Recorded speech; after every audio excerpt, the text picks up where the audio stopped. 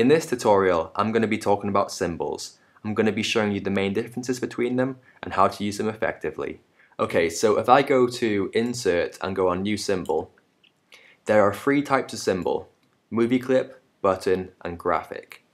Now, the type of symbol which a button is pretty self-explanatory, so I'm going to be going over that a little bit later in the video. But what I mainly want to focus on in this tutorial is the differences between movie clips and graphics. So if I go to this new file I've made, and here I've got an example scene set up, so I'm going to go to Publish Preview.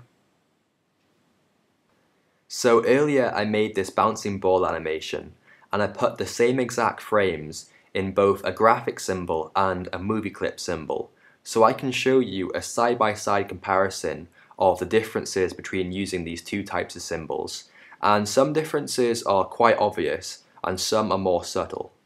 So one interesting feature about the graphic symbol is that it runs in parallel with the main timeline. So what I mean is, if I go inside the symbol, all the frames in the timeline inside the graphic run in sync with the main timeline. And this means that if I scrub through the frames on the main timeline, it will also scrub through all the frames in the graphics timeline as well in the same order. So I've always got a live preview of my graphic on the stage, and this is really handy when animating. So the movie clip works slightly differently. The timeline inside the movie clip is completely independent to the main timeline. So a good example is if I delete all the frames but the first one, and I go back to Publish Preview, what you'll find is that the movie clip works fine, whereas the graphic is completely static. And the reason behind this is that because there's only one frame on the main timeline, it means that the graphic can only display one frame as well. Now, because the movie clip's timeline is completely independent, it can just play all its frames in a loop, even though there's only one frame. So because of this, movie clips are generally used in more interactive scenarios, such as a menu screen. And the ability to have an independent timeline to the main timeline means that movie clips are kind of like having mini scenes inside the main scene. And because of the graphics' ability to have a parallel timeline with the main timeline means that it's often used in animation because it's so much easier to keep track of where all your frames are.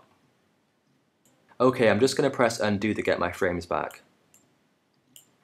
Alright, so the movie clip does have some big advantages, and one of these is the fact that you can apply a lot of effects to it. In terms of visual effects, you can use a lot of tools on movie clips which you can't use on other symbols. One example is the use of filters, which is really handy.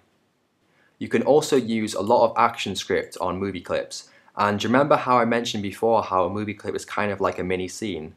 It means that inside a movie clip you can put stuff like sounds or interactive elements, and they will work fine on the timeline. Now the graphic, on the other hand, does have limited effects which you can apply to it. In terms of visual effects, the only real ones you get are the style effects, which are very basic. It also has a number of other limitations, such as the fact that you can't use ActionScript with it, and also if you put sound effects inside of a graphic, they won't play on the main timeline. It's also worth noting that movie clips will add slightly more file size to your Flash files compared to graphics, so if you're really conscious about file size, it's worth keeping in mind. Alright, so in summary, you can use both graphics and movie clips when you're animating. However, I would mainly recommend using graphics considering how easy it is to determine what frame you're on, and it's much easier to organize. And if you're ever creating an interactive element in Flash, or you need a symbol which you can apply a lot of effects to, always use a movie clip.